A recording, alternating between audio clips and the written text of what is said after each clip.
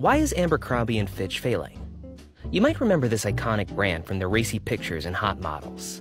Abercrombie and Fitch dominated the retail industry during the early 2000s. It was constantly ranked as one of the top favorite brands among teenagers. Seems like the sex appeal was working.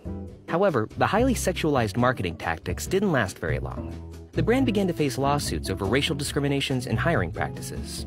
Since then, their image plummeted. They were losing money through the 2010s. By the end of 2015, they closed down over 300 stores.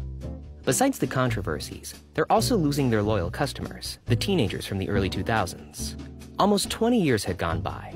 These once teenagers all graduated and became working adults. Sex appeal marketing doesn't work anymore, and A&F can't keep up with the market. Knowing their flaws, A&F rebranded themselves around 2017. No more racy pictures, no more nude models. Sales are coming back, but they aren't the same retail giant as they once were.